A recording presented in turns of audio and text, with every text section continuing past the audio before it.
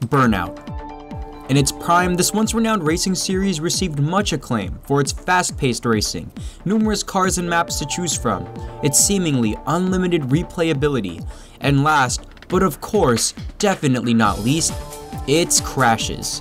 This racing series, through its addictive, non-stop chaotic gameplay, remains a staple of my childhood and serves as a constant reminder of the countless numbers of hours I didn't spend playing sports or studying, but racing, wrecking, and unlocking vehicles for my own satisfaction and personal pleasure. From its creation in 2001, its peak in the early to mid-2000s, to its ultimate fate in our memories and PlayStation 2 memory cards, today, we'll be looking at the rise and fall of Burnout. The year is 2001. A little movie named The Fast and the Furious is making its way around the world, and video games aiming to capture the magic of high-speed street racing are on the rise. While companies like Rockstar Games develop their own expensive virtual iterations of the underground street racing world, a little-known game developer from Guildford, England was working on their own unique street racing game. Though the company, Criterion Games, already had some experience in the racing genre with titles such as Speedboat Attack, Redline Racer, and Trick Style, the company had yet to see a real hit. After all, they didn't have the biggest budget, and they were relatively new to the gaming industry. On November 1st, 2001, Criterion Games alongside Acclaim Entertainment released Burnout, the first game of their arcade racing franchise. Unlike other street racing console games at the time, the original Burnout felt like it came straight from an arcade cabinet. You had classes with various cars to choose from, as well as a multitude of tracks available for 4 featured game modes: Championship, Survival, Free Run, and Free Run Twin, with Championship being the main focus of the game. Gameplay was quite simple. Race your opponents from checkpoint to checkpoint before time runs out. One-on-one races known as face-offs were also introduced in this game as a means of unlocking your opponent's vehicle. However, this game also had a major twist. In order to succeed, you needed Boost, which is earned by dangerously driving like a drunken jackass. You were awarded with Boost every time you drove on the wrong side of the road, drove near other cars and caused near misses, and essentially drove recklessly without crashing. Because once you crashed, your car would lose Boost, which was a major tax towards your progress in the game. If you were able to still drive dangerously at this speed without crashing, you were given another straight shot of Boost, otherwise known as a Burnout. You see where they were getting at. Compared to future games in the series, the original Burnout is definitely the most difficult. In addition to a much clunkier and harder to control physics engine, crashes would tax your boost level very heavily, making races drastically harder to complete, especially when you're driving at high speeds. Despite its difficulty and primitive PS2 graphics at the beginning of its generation, however, the first game of the Burnout series was praised for its high-speed mayhem and exciting crash animations that made losing at least a bit more satisfying. Quote, "Although it's ultimately a bit superficial, Burnout does a good job of capturing the thrill of the chase and the joy of wrecks. It's got the racing dynamic of EA's Need for Speed and Acclaim's Test Drive series, but the speed and abandon of Crazy Taxi and Driver." Tom Chick, Planet PS2. Criterion Games had now dipped their toes into new waters, and while it wasn't perfect, Burnout seemed like the game that could propel them to new heights. The moderate success of Burnout thus led to a sequel, once again developed by Criterion Games and published by Acclaim Entertainment. The game was Burnout 2: Point of Impact, released on September 30th, 2002 for the PlayStation 2, and later on the GameCube and Xbox, and as the name suggests, the game looked to further capitalize on its spectacular crash system. It's safe to say Acclaim Entertainment was excited about this game's release, as the company even offered to pay for speeding tickets issued in the United Kingdom as a way to promote the game. The idea was rejected by the UK government, and it's really not difficult to see why. In addition to the game modes present in the original Burnout game, Burnout 2: Point of Impact also introduced Pursuit Mode, where players in cop cars must chase after an opponent's car and arrest the driver, thus unlocking their vehicle, as well as point-to-point mode, which was essentially a sprint from point A to point B. However, most importantly, the game included Crash Mode, a new, more or less strategy-based mode that challenged players to perfectly crash into a junction full of cars in order to generate the most damage possible. Not much has to be said about Burnout 2. It succeeded in adding depth with the addition of these new modes, as well as new cars and tracks and graphics that significantly improved since the first game. This is especially true in the Xbox version of the game, which included 21 new custom car skins, as well as 15 additional junctions to be used in Crash Mode. It even allowed for Xbox Live leaderboard connectivity. Like its predecessor, Burnout 2 received generally favorable reviews, with many critics applauding the game for its graphics, gameplay, and significant improvement from the first installment. Quote, "Burnout 2 is the most fun driving game on the PS2. If Gran Turismo 3 is Dom Perignon, Burnout 2 is Jack Daniels. While Dom may be a great guy, personally, I'd rather hang out with Jack. Either way, Burnout 2 deserves a spot on every PS2 owner's shelf." Kevin Murphy, GameSpy. The series was now gaining ground as players eagerly anticipated the next installment of the Burnout series. However, the road to Burnout 3 wouldn't be so easy. In 2002, Criterion entered talks with the video game giant Electronic Arts to allow them to develop a remake of the 1988 skateboarding classic Skate or Die. At the same time, Criterion was also busy pitching their concept of a stunt-based Need for Speed game that would be titled Need for Speed Split Second. However, as exciting as these plans were for Criterion, neither of them would be realized.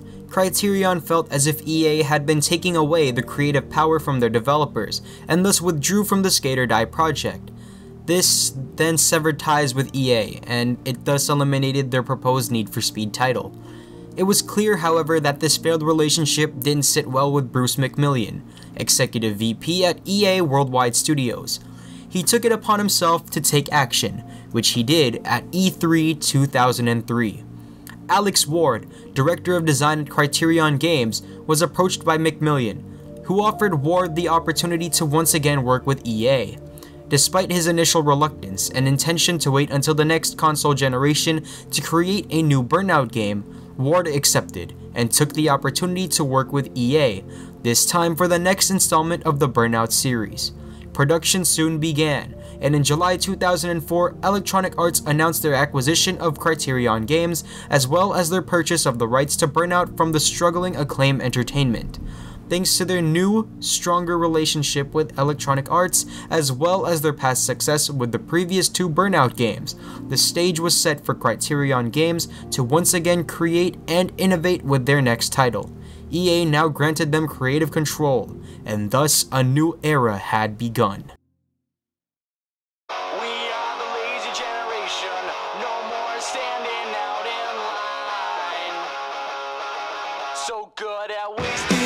On September 8, 2004, Burnout 3 Takedown was released for the PlayStation 2 and Xbox. And dear God, was this an amazing game. With a fully stacked soundtrack of licensed songs, graphics that were light years better than the games before it, as well as a myriad of new and exciting cars, tracks, and game modes, Burnout 3 Takedown didn't take long to prove itself to the gaming world. Everything about this game seemed better than its predecessors, from its physics, depth, graphics, and overall gameplay design. The game also contained various events such as races, time attacks known as burning laps, crash mode, eliminator races, Grand Prix races, as well as a multitude of multiplayer party modes. However, the most important addition of this game would be Road Rage, a mode that single-handedly turned Burnout from a dangerous driving game to a game of vehicular warfare. The objective of the game was quite simple: wreck all of the opposing drivers to score takedowns, and keep yourself alive. You wreck them in any way possible, using walls, shunts, other cars, and your boost to take them out. To this day, Road Rage is still my favorite game in all Burnout games. It's non-stop addictive action, and you can't just play it once. These modes were then combined into World Tour mode, which was the primary championship mode that allowed you to unlock even more tracks, more cars, trophies, and other unlockables in the game. Burnout 3 was the perfect arcade racer. It combined difficulty and precision with excitement and reckless intent. It was easy enough to pick up and play, but difficult enough to constantly keep you at the edge of your seat. Crash animations were much more detailed, and you were even able to control the motion of your crashing car to take down other drivers even as your car came to a screeching halt. You now had access to your boost at any time. You didn't need to wait for the meter to build up, and it was expandable as you earned more throughout an event. Burnout 3 is often regarded not only as the best game of the series, but as one of the best arcade racing games to have ever been released. Ever. And it's a shame we still haven't seen a remastered edition nearly 2 decades later. It received higher ratings than ever all across the board, praised for its addictive gameplay, high-speed immersion, numerous game modes, and satisfying crash animations. Quote, with incredibly realistic damage modeling transforming every crash into a work of art fit to be framed and hung on the walls of Paris's Louvre Museum. Burnout 3 is a visual dynamo that will floor players with its speed and gorgeous vistas. Game Informer magazine, October 2004. It's safe to say EA really hit one out of the park with Criterion games. In one game together, they essentially set the standards for their new genre, gave fans of the series more than they could have asked for, and reeled in new fans from around the world to their series like fish on a hook. The future of both Criterion games and the Burnout series undoubtedly looked as bright as ever. The next installment in the Burnout franchise came in September of 2005 with Burnout Revenge, released on the same day as its handheld counterpart, Burnout Legends. Released for the PlayStation 2, Xbox, and Xbox 360, Burnout Revenge was the first Burnout game to be released for a 7th generation console, and man did they make a great entrance. Packed with new races, new tracks, new cars, and online gameplay even for the PlayStation 2. Burnout Revenge did a great job following up the success of Burnout 3 Takedown. In addition to the series' previous game modes, Revenge also included Traffic Attack and Crash Breaker modes. Traffic Attack was an interesting one, as players essentially drive into traffic and cause as much mayhem as possible. But instead of the typical chain reaction junction crashes we were used to, we actually drove through traffic. Provided a traffic car was driving in the same direction as a player and smaller than a delivery truck, they could be launched like missiles when you hit them. This concept was also added to regular events, allowing players to score traffic check takedowns when a vehicle was launched in the path of an opponent driver. Crash Breaker events were essentially regular events with a badass twist. When you crashed, you had the option of utilizing Crash Breaker, usually used in crash mode, to detonate your vehicle and score takedowns in addition to after-touch takedowns. The Xbox 360 version of the game was also hugely improved, with enhanced online features like shareable replays as well as Revenge Rivals, a system that kept track of how many times you were taken out by another online player. It also contained 10 new crash junctions, not to mention graphics that were dramatically better than its 6th generation counterparts. Revenge also took advantage of downloadable content, both in the forms of Xbox Live downloads and in-kiosk downloads, which were made available to players who would bring their Xbox 360 memory units to participating shops like GameStop and have cars loaded onto them. As expected, the game also had amazing reviews, receiving a 90 on Metacritic, living up to expectations many had after the release of its iconic predecessor. Burnout Revenge proves once again why it is the ultimate spectacle for those of us who just want to feel the rush. You know you're playing a great game when even the pauses in the action are filled with rockin' music, flashy video, and big sound effects. Jim Schafer, Detroit Free Press. While Burnout Revenge was certainly not as innovative or game-changing as the installment before it, it was undoubtedly a great game that not only brought the series to the next generation, but lived up to the magic that was expected of it. Criterion's next project in the Burnout series came in the form of the first and only handheld Burnout exclusive, Burnout Legends for the Sony PSP and Nintendo DS, released on the same day as Burnout Revenge. Now, to say that there's a distinct difference between the two versions of this game would be a pretty huge understatement. In short, the games were night and day. While the PSP version of Legends was met with high acclaim and lived up to its expectations as a perfect handheld version of Burnout, complete with its decent graphics, many of the same game modes, maps, and vehicles, the Nintendo DS version of the game didn't receive nearly as much recognition. Yes, everyone knows the DS already had inferior hardware, but that's still no excuse for this game almost feeling like it came out for the Genesis. While the PSP version felt much more like a handheld version of Takedown, the DS version excluded a licensed soundtrack and was simply lacking in graphics as well as crash animations, the latter being one of the most important pieces of Burnout as a whole. However, for a device that is widely considered as underpowered, especially when compared to the PSP at the time, I have to say its inclusion of major Burnout modes is pretty impressive. And before you guys say, oh my god, how are you supposed to get mad at DS graphics when all of them are bad? Take a look for yourself, these were bad.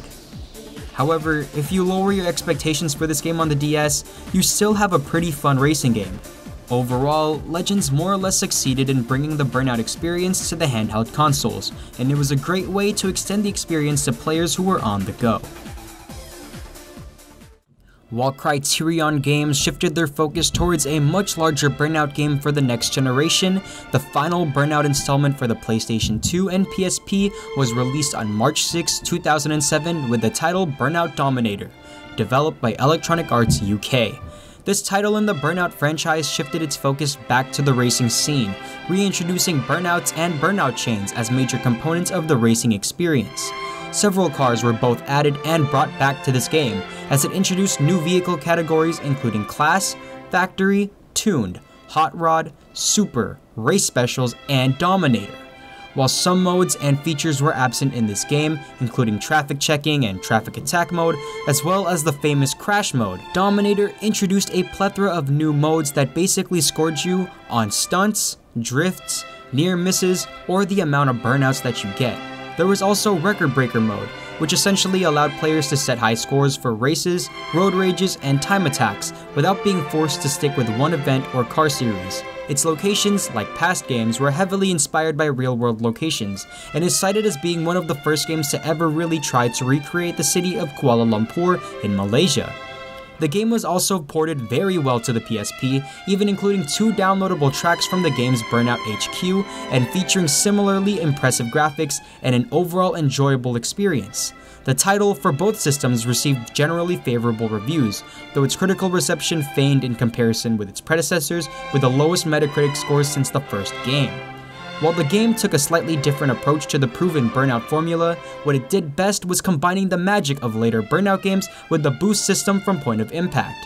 However, Dominator can be considered to be more of a spin-off rather than a true sequel to the franchise.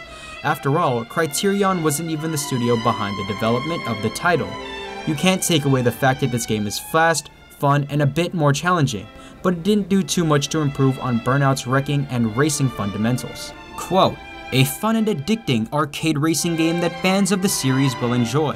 It's just missing some key features that would make it one of the series' best. For that, we'll have to wait for the true sequel later this year." Gamers Temple. And for fans of the Burnout franchise, we all knew what this true sequel came to be.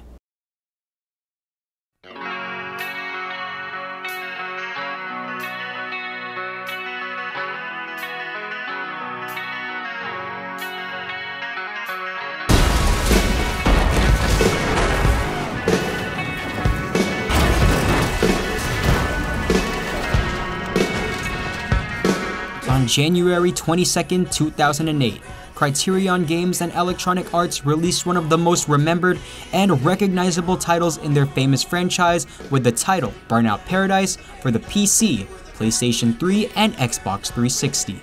This game presented undoubtedly the biggest change to the Burnout franchise, with its vast open-world setting in the fictional Paradise City. On a personal note, I remember a time as a child when this game was the most amazing racing title I had ever seen. I distinctly remember amassing a small crowd of squeaky-voiced children watching me play the demo version of this game on a PlayStation 3 kiosk in a GameStop, and getting kicked out as we all cheered at the sight of my car virtually disintegrating as it slammed into a wall at full speed. Yes, this title in the Burnout franchise definitely set the bar for crash animations, more on this later, and while I know I may now come off as very biased, its gameplay was certainly astounding and is still very replayable. As opposed to all of its predecessors, Paradise no longer relied on a menu-based race selection system. Rather, you would drive around and find events to complete. Once that event was discovered, it would appear on both your minimap and pause menu map. Instead of just selecting the event you wanted to participate in, players would approach stoplights that contained the event they wanted to play, and they initiated the event by holding down the brake and gas pedal at the same time. Events in the game included Race, Road Rage, new events including Stunt Run, Marked Man, multiplayer Cops and Robbers, as well as Burning Route, a time trial event that allowed players to unlock enhanced versions of their already unlocked cars. Crash mode also returned, but in a much different way, as players were allowed to enter Showtime mode and cause mayhem at any time in any part of the map they chose. Time road rules were also introduced as a way to compete with online players for the fastest time at certain parts of Paradise City.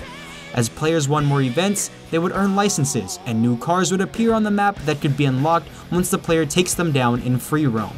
I remember just driving around this game's online world with other players scoring takedowns against each other as we free roamed. The game presented tons of content, as well as DLC that kept the game alive and well. One of these DLCs even contained an entirely new free roam expansion map called Big Surf Island. As much as we may look down on DLCs, especially from EA today, I really have to admit that much of this game's DLCs were worth it, and most are available for no extra cost in the game's 2018 remaster. Because of the game's drastic changes from its original formula, however, as well as the decision to eliminate features like GPS waypoints and instant event restarts, as well as opposition towards the game's DJ Atomica, the game still received some mixed but generally extremely positive reviews even to this day. For the time, its visuals were particularly breathtaking. It was an easy game to pick up and play for hours, and its world was very much worth exploring. And as I said earlier, its crash animations were second to none. Quote, "These minor hitches notwithstanding, Burnout Paradise is an excellent, solid ride for both solo and online gamers, with superb control, high production values, complete freedom, and so much obsessive secret hunting, gotta catch 'em all lasting gameplay incentive that it's almost ridiculous. Game Revolution." With all things said, this game looked to be another great addition to the Burnout franchise and possibly even a new start as we approach the next decade. However, that would be it. With the exception of the fun little arcade game Burnout Crash and the 2018 remaster of Burnout Paradise, it's been over 10 years since the last real entry to the Burnout series, which leads most to ask, what killed Burnout? Well, first of all, we have to realize EA is a business. It's a firm, and firms have expectations for each and every one of their products. The Burnout series just happens to be one of them. Sure, in many of our eyes, Burnout was doing well, receiving pretty great reviews and making numbers in terms of sales. However, it doesn't take a keen eye to realize Burnout had never reached the brand recognition received by EA's other arcade racing series, Need for Speed. See, by 2008, EA was pumping money into 3 different racing brands: the EA Sports NASCAR series, Need for Speed, and of course, Burnout. With NASCAR sales slumping and Burnout failing to reach the popularity and brand recognition of Need for Speed, EA cleared house, and by 2010, Need for Speed would be EA's only major racing series seeing a release. So, what about Criterion? Well, Criterion Games would go on to produce Need for Speed Hot Pursuit, which was released in 2010, and the game really seemed to capture the high-speed chaos that was present in Burnout, especially with its brutal crash animations. In 2012, Criterion would also produce Need for Speed Most Wanted, a reboot game many see as a spiritual successor to Burnout Paradise, but with real exotic cars, complete with its open world, crash animations, and takedowns, as well as its online multiplayer experience. While critic reviews for both games are mainly positive, it's no surprise that user reviews are generally hit or miss, with many players either loving the Burnout-inspired gameplay or hating Need for Speed's departure from its prime underground days. Since then, Criterion has gone on to produce games like Star Wars Battlefront 2, as well as Burnout Paradise Remastered. They were also slated to release their own extreme sports racing title, but that game would never come to fruition.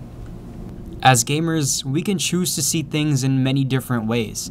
We can either continue to spite EA for choosing monetary gain over its loyal fans, for choosing not to deliver another Burnout title, for turning away other heavily requested Burnout remasters, and we can continue to think about what could have and probably what should have been. Or we can choose to see the glass half full and respect the legacy the Burnout series holds. We can be grateful the series ended on a particularly beautiful note, devoid of the excessive cash-grabbing gimmicks of EA and devoid of all of the loot boxes that plague video games today. We didn't have to sit and write and read about how bad Burnout games were becoming and how terribly they were devolving. We were able to see Burnout for what it truly represented: fun and badassery. And we were able to create our own memories from its inception on the PlayStation 2 through its prime, and even until today, especially with Paradise Remastered. Ultimately, the choice is yours, but at least there's one thing we can all agree upon. Burnout was, is, and forever will be legendary. This has been a Lost Saint video. Thank you for watching.